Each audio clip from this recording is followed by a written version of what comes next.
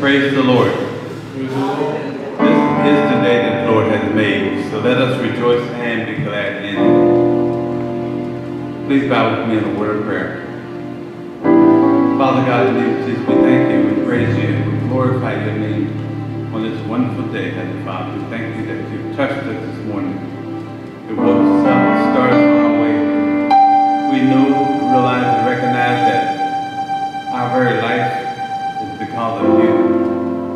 The use and act of our limbs, blood running in our veins, our very motion is because of you, and we want to glorify you and lift you up, Lord. We thank you for just touching the sick and afflicted, Heavenly Father, healing them, shut in, Heavenly Father, allow them to receive the word, the homeless, providing food and shelter for them. Heavenly Father, thank you for your head. Look on our head of our nation, head of our states, look on our pastor. Bless each and every one of us. Allow us to come together one more time to glorify your name, to praise you, to lift you up. And Father, look over, thank you for looking on those that do not know you as Lord and Savior in their life. Give them one more opportunity to come into your saving grace before it's too late.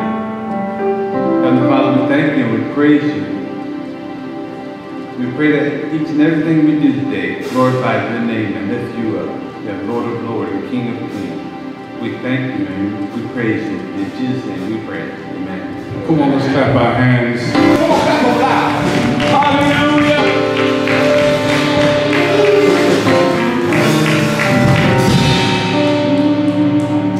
Good morning again, church. This morning we're being blessed with a guest speaker, Reverend Dr. E. Diane Holloway, and she comes with such great educational background. New Brunswick Theological Seminary. Amen. Looks like relevant. She's also one of the associate pastors at the Shiloh Baptist Church.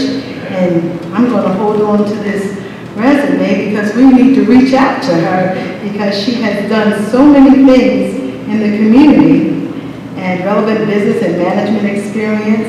It's too many things here for us to even go over at this time, but we are so grateful that you're here this morning. God bless. The next voice you'll hear will be the Reverend Dr. E. Diane Holloway.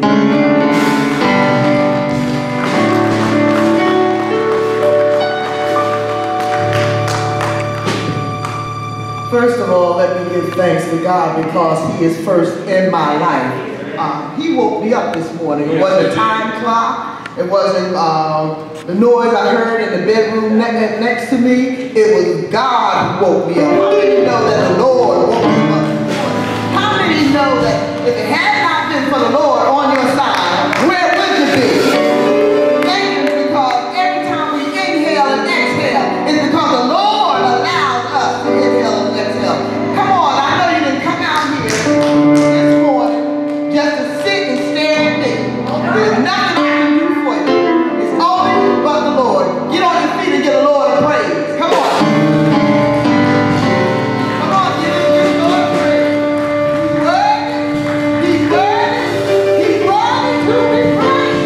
From the rising of the sun to the setting of the sun. My God. My God. It's worthy to be praised. Praise the Lord. I won't be before you long. I'm just God has dropped a message in my spirit. First of all, before I start, I want to thank the wonderful musician. He's a really good round of applause. My God, he can sing everything in his drum. And Sister Brighouse, thank you for that introduction. Praise the Lord. And I see relatives in the congregation. I have relatives in the congregation. Terry, stand up. Give her a round of applause. She's married to my cousin Willie. My daughter, Charlene Davis. And then I have our favorite uncle, Mr. Ross. Wow. Give him a round. Yeah, y'all know I'm well connected. So when you get ready to talk about me, look around and see who's in the crowd. Amen. Amen. I want to thank Reverend Griffith for inviting me to come and speak to you. It's always an opportunity to stand up and have a word for the Lord. Amen? And speak to God's people. And I am grateful, absolutely grateful. Bless the Lord. Yeah, bless the Lord. If you have your Bibles, and normally my custom is that we stand for the word, because when God's word is going forward, the Holy Spirit is moving. If it was President Trump, everybody would be on their feet. I know that's right. God is moving. Amen. So we give him honor, and those who can. Turn to scripture, John 4, 1 through 4. And then we're going to drop down to verse 39 and 40. And it reads this way. When therefore the Lord knew how the Pharisees had heard that Jesus made and baptized more disciples than John, though Jesus with himself did not baptize, his disciples did, he left Judea and departed again into Galilee. And he must need go through Samaria. Somebody say, go through Samaria. Go through Samaria. Then came he to a city of Samaria, which is called Sychar, near to the parcel of ground that Jacob gave to his son Joseph. Now drop down to verse 39. And many of the Samaritans of that city believed on him for the saying of the woman, which testified, he told me all that I have ever done. When the Samaritans came to him, they besought him that he may tarry with them, and he abode there for 2 days. And I want to preach on, come to Jesus. Amen? All right. Amen. Father God, you may have a seat. Father God, we come before you, thanking and praising you and glorifying you, because you are worthy to be praised, Father. You are the great I am that I am. You created everything. You created this time and this space. There's a time for everything, the sister told me this morning. And right now, this is a time when we will turn our face to you and reach out to you for our sustenance. Beloved, sometimes in our lives we find ourselves in hard and depressing places. Many who are marginalized are carried off or planted in substandard conditions or predicaments because of the greed of the so-called elite around us. You may have your seats, please. Moreover, we are ostracized, passed over, and often written off by the very society which has inflicted our pain and suffering. They tell us there is justice in the land, but for most of us, it's hard to see through the blatant inequities we suffer. What's worse is, for some of us, the issue plaguing our lives appear to be endless and beyond our control. One moment in your life, you're walking and talking, then the next moment, you're comatose by unexpected circumstances of life. I know somebody here knows what I'm talking about. We easily become the victims of prejudice-motivated crimes simply because of the social group that we belong to or the hue of our skin. Exclusion from mainstream opportunities impact on our health, family, jobs, reputation, religion, community status, economics, you name it. Labels like outcast, unfit, eyeball, strange, misfit are just some of the labels they put on us. Because a lot of times they don't want to accept us because they know that in most things we excel extremely well. Am I lying about it? Even in their sports, we excel extremely well. Many are forced into our own personal Samarias. Our text is preceded by chapter 3, where Nicodemus, or Nick at Night, a Pharisee, comes to Jesus under the cover of darkness. Chapter 4, where we've landed, tells us that in the scorching heat of the midday, a tired and thirsty, a human Jesus encountered a wayward woman at Jacob's well, who tries to avoid the dark gossip of women who customarily socialize at the well in the cool of the day. This so-called loose woman had 5 husbands. I know most of you have heard the story. And the one man that she's shacking with now is not her husband. Yet, she tells Jesus she has no husband. She, like many in her condition, has her own Samaritan experience. Both chapter 3 and 4 demonstrates that regardless of your social status in life, whether you're a Pharisee or a harlot, rich or poor, outcast or in the crowd, male or female, we all need to do what? Come to Jesus. Amen? This morning I want to talk to you, those of you who are in the midst of a Samaritan life experience. Samaria in the Bible is located in the central highland region of ancient Israel, situated halfway between Galilee to the north, and Galilee is known for where Jesus did most of his ministry, his healing ministries. And it's also located between Judea and the south, better known as a place of praise. Because of Samaria's tainted history and deplorable conditions, polite society avoided the region. The social elites would rather take the long way around the city, which would take 3 days, sometimes using the King's Passage, which goes around Judea, rather than go through Judea and have a one-day journey. During Jesus' ministry, Samaria was stuck in the middle, like a lot of us who are stuck today in the middle of a bad situation.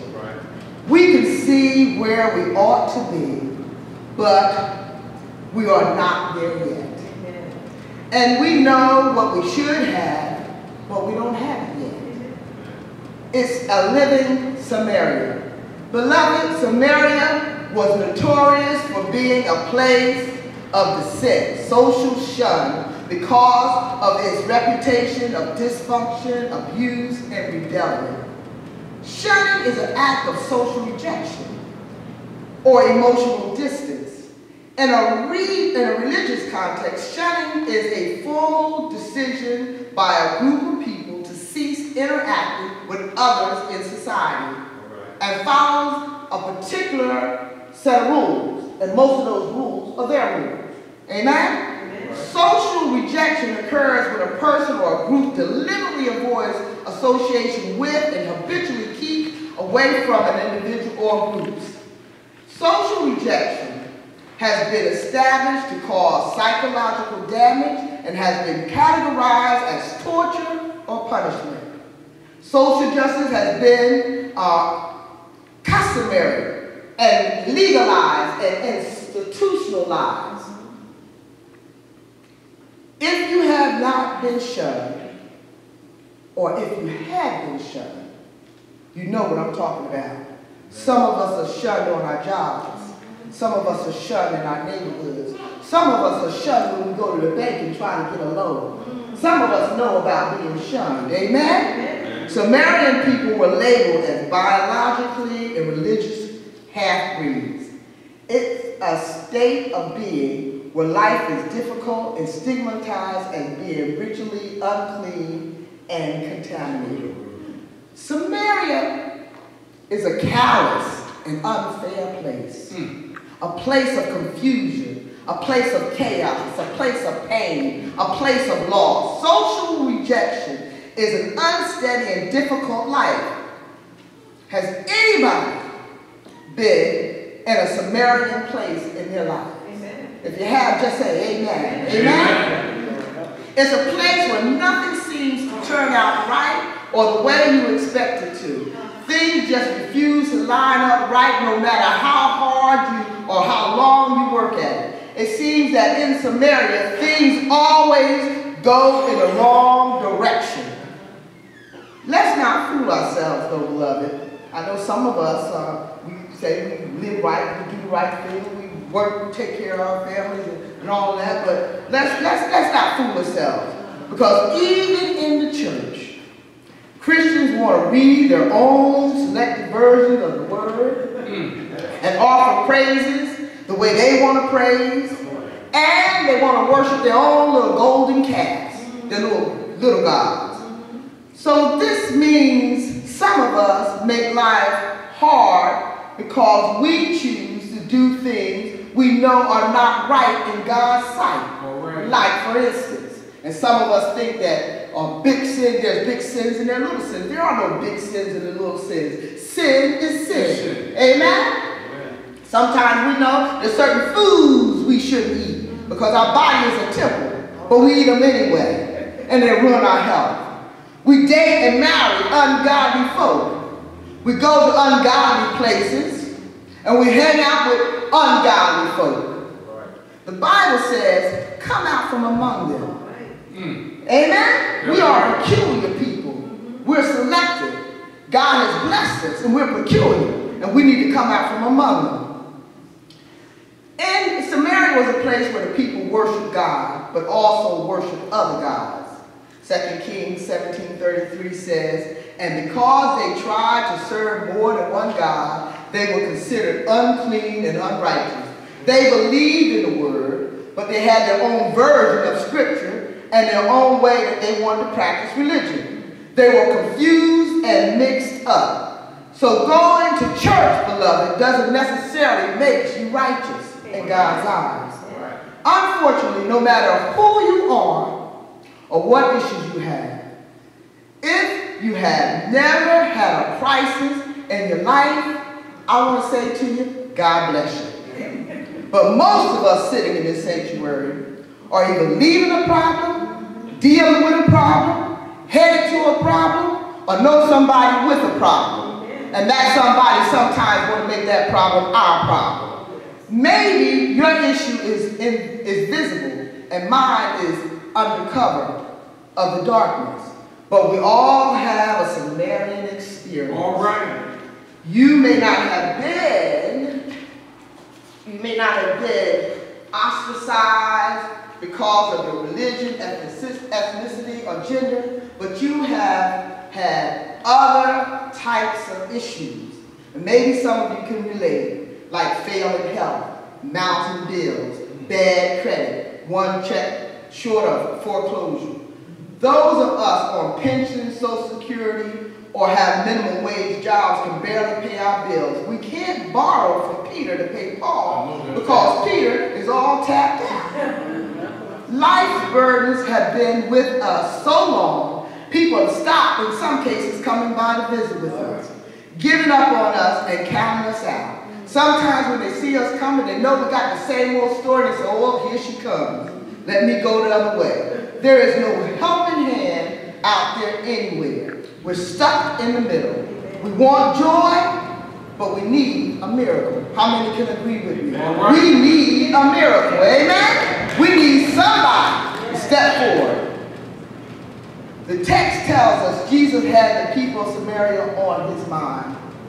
The scripture says, therefore, when the Lord knew that the Pharisees had heard that Jesus made and baptized more disciples than John, though his disciples were the ones who did the baptizing, he left Judea and departed again for Galilee. Jesus tells his disciples, we must go through Samaria. Not around, not over, not under, not bypass, but we must go through Samaria.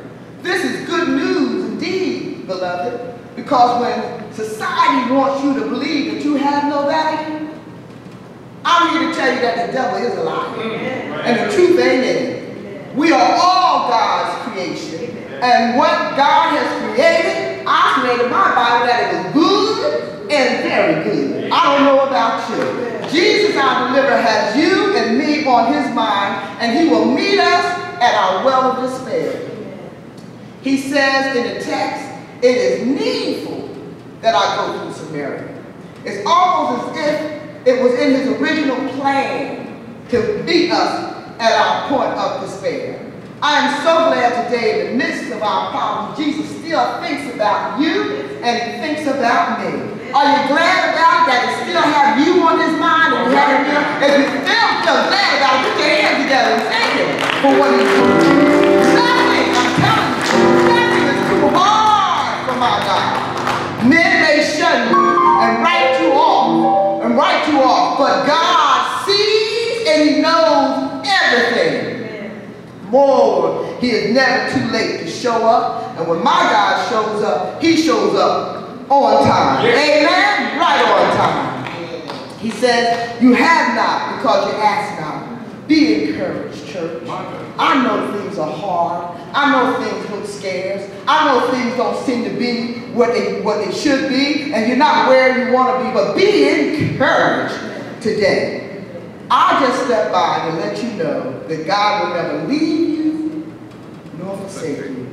The scripture says, when the Samaritans come to Jesus, they besought him that he may tarry with them, and he abode with them for 2 days.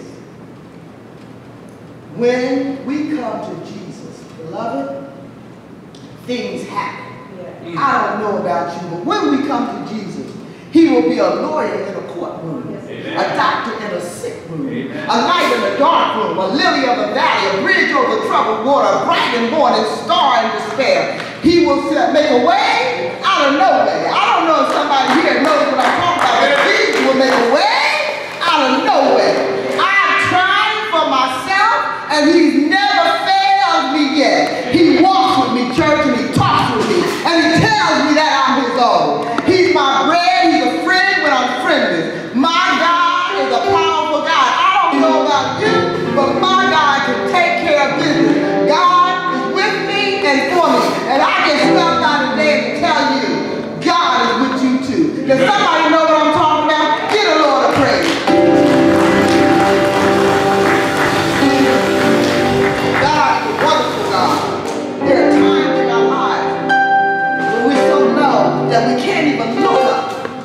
But I know that there's a God somewhere. He sits high and he looks low, and he blesses each and every one of us.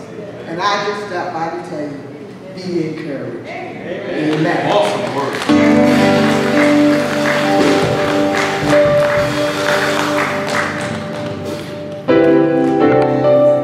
Come on, put your hands together.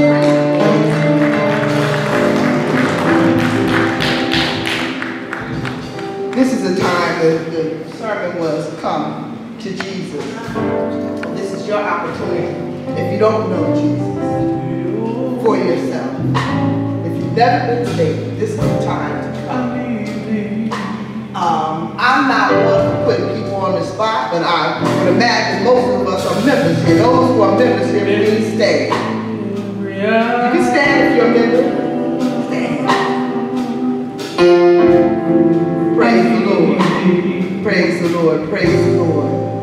And these members are telling you they're proud to be a member of this church, and this is good praying ground. So if you need a place to worship, this is the place where you can come. Praise the Lord. Praise the Lord. Now, I'm going to take liberty here and ask everyone to come forward. Amen. Would you come to the altar to see like everybody saved, or you come to the altar to pray? Because God says we have not because we ask not. I need you. I need Father God, a few of your saints are gathered in your name. Father, I don't know what their situations are, but you do. I didn't wake up this morning, but you do. Holy Spirit, sweet heavenly dove, stop by the lighthouse and shine your light on these, your servants. Father, there's sickness in the body, and there's financial need. If there's anything that they need, Father, supply their needs. But more than anything, Father, travel with them on the road of life. There's ups and there's downs. There's sometimes more ups than there are downs. But God, travel on the road with them. Let them know that you will never leave them nor forsake them. And they are your precious jewels. Now, Father, I ask that you bless this house. They have relatives, and there's people in the nursing homes and people in the hospital. Father, I have relatives in the hospital. Father, have mercy. Have mercy. Raise them up, Father, and if you will, raise them up. Some of us are sitting in the seat of grieving. Father, when late night and no one's there, you be there to wipe our tears away. struggling, trying to keep a roof over their head and prosper on their jobs. And he said, Father, you know, have mercy. Have mercy.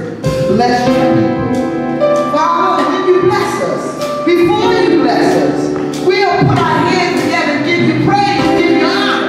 Because we're standing here today, you've been blessing us all along. Father, many of us wouldn't want to be here and can't be here, but you will bless us. We give you praise, we give you honor. In Jesus' name. In Jesus' name we pray. And all God's children say,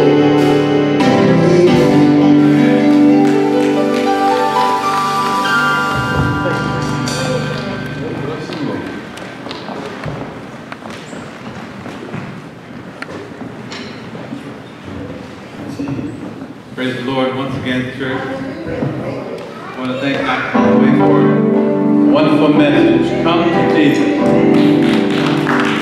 American history. Jesus tells us to come to him just as we are. We don't have to do anything special, just come to him. He said, those that are heavy laden, come to him. He said, bring your yoke. He said, take my yoke upon you. He said, I will give you rest. So for those that has that Samaritan spirit, come to Jesus just as you are. Now, Heavenly Father, look on those on the prayer list. Keep those in mind. Pray for those on their prayer list. Is there anything else? Would you like to have any last words or comments and the benediction? I want to first of all thank all of you for your kindness for receiving the word from me. And I want to encourage your heart. I know sometimes life can be very difficult for us. There are other people in our society that want to enter our country that are having difficult times. They've been ostracized, they've been shunned. We see it every day on the news. And we have someone in the White House that doesn't think nothing about saying send her home. We need to pray. And we need to know that we are very valuable. Amen? Let us pray. Father, bless your people. You told Moses to tell Aaron, whenever the people gather, do not let them leave without the benediction, which is the blessing that will take them through the week and bring them back safely and in good health, whole, peace, shalom, next week. In Jesus' name we pray. Amen. Amen.